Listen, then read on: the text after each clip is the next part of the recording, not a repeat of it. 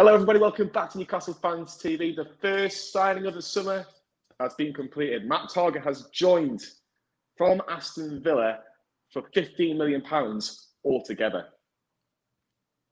So, yes, Matt Targett is now a Newcastle United player. I've said £15 million. It was £2 to £3 million in the January, so we had him on loan till the summer, and then £12 million today.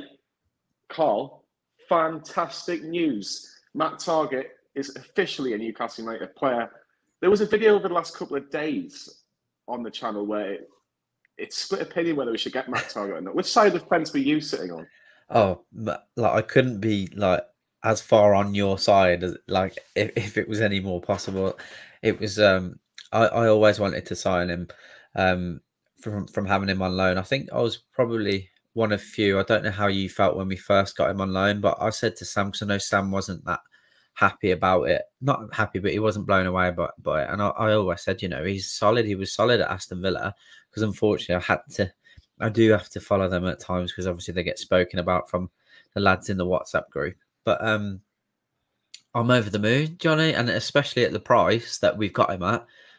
Because I was just talking to you then, like, spoken to lads, the lads at Villa this morning, and they were like, "Oh, he's shit. He's our third choice left back." Blah blah blah. I'm like, but you were all begging for 25 million like 3-4 months ago.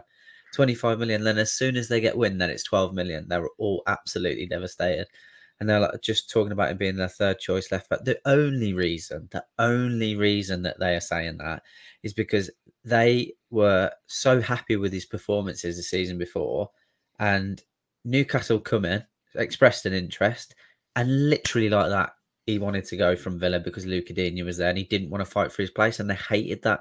They hated that Newcastle United come in and took away their best defender. Hated it. And now we've got him for an absolute bargain. I'm over the moon, mate.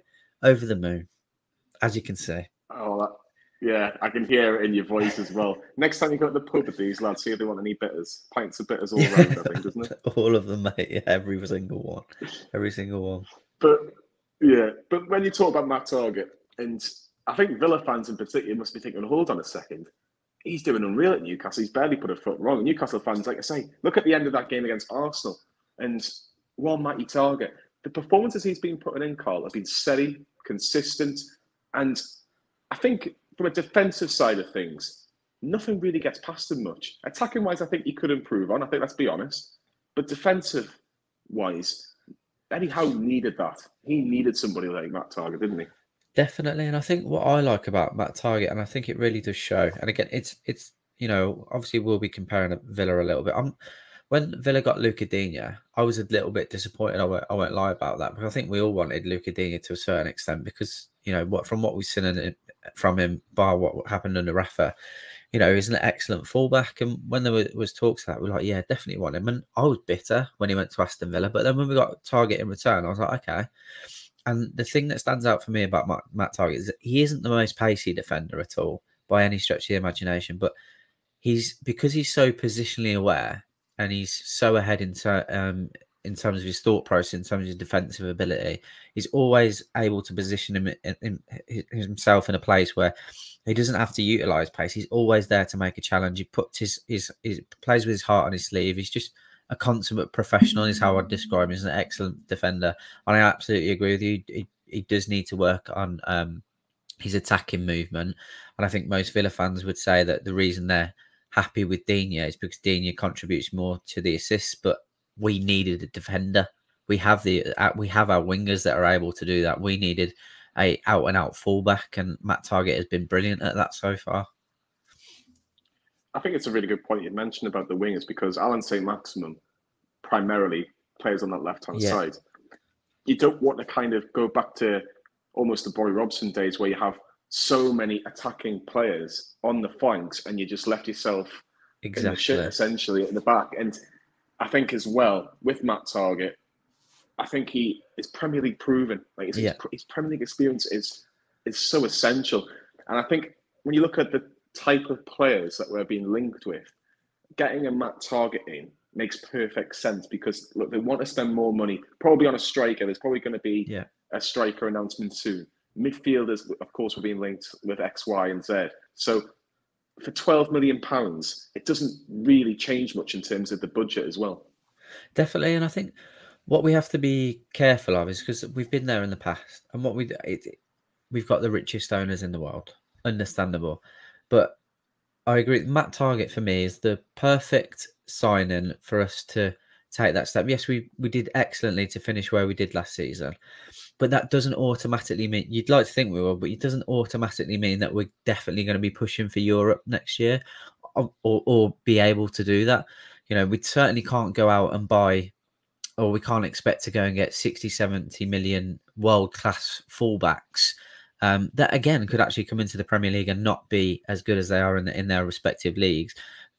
And that's what kind of not put me off, but where I kind of disagreed with Sam and Fordy a little bit, because I think maybe we can get a bit carried away in expecting the world. I think we've got the right people in Eddie Howe, the right sort of players that we have in at the moment. Obviously, you know, Jamal Lascelles might move on, but people like that who are around the dressing room are people that you can keep around to slowly build. This is a project. This isn't going to happen overnight. And I think Matt Targett is a reflection of that sort of play, because these are sort of players that you also want to, they're not going to upset the dressing room. They all buy into the chemistry and they all buy into the ethos that's there at the moment. You can go out and get Lodi, who, you know, is obviously an excellent fullback, but that doesn't mean that he's going to be able to come in straight away and do the job that Matt Targett has done in the Premier League. And it's far less of a risk, and especially at £12 million, it's a no-brainer. I think that's why we've signed him. Yeah, it is a no-brainer. It really, really is. And again, I think with Matt Targett coming in, it just means that, well, that's already been sorted. That deal we can leave that one. We know he's going to be fine. In terms of that competition, you mentioned Lodi. Now, do you see us going for another left back, or do you think Jamal Lewis should be looking at Matt Targett, for example, or do you think Paul Dummett is that man, kind of the next in line? Because I don't know about you, I know there's a little sidetrack onto the Matt Targett deal, but Jamal Lewis needs football. He needs game time. If he's not guaranteed that, because we've got a Paul Dummett, because we've got Dan Burn who can potentially play there if we bring in a centre half, I don't really want to move him too much. But I wouldn't mind Jamal Lewis going out and getting game time. Definitely not. And I think if one thing that we've all seen is the improvement of players under Eddie Howe. So, you know, I think it would be wrong to write anyone off at this point. And I think, you know, had Steve Bruce have stayed, would have all probably said that Jamal Lewis's time at Newcastle United was pretty much done. Because one, he'd be hindered by the coaching that was there, and he just wasn't able to put in the performances that we thought his price tag warranted, or what he had at Norwich. So I would definitely like to see him go out on loan and get game time if he's not guaranteed to be that number 2, or to be able to fill in for Matt Targett. Because I do think that would probably be Paul Dummett, just because of his experience and his age. And I think you could, fingers crossed, expect Targett to be able to see out the majority of the season. You know, we don't expect Paul Dummett to be playing 38 games a season anymore. But I'd really like to see how much Jamal Lewis has progressed in terms of what he's been able to do in training, and see what he's capable of in the pre-season. So, you know, I think that would determine whether he needs to go out on loan, or whether he's someone that we can keep around as a backup. But I think it would be Paul Dummett next in line immediately. And I think right now, I'd focus that money elsewhere rather than going out and getting another fullback.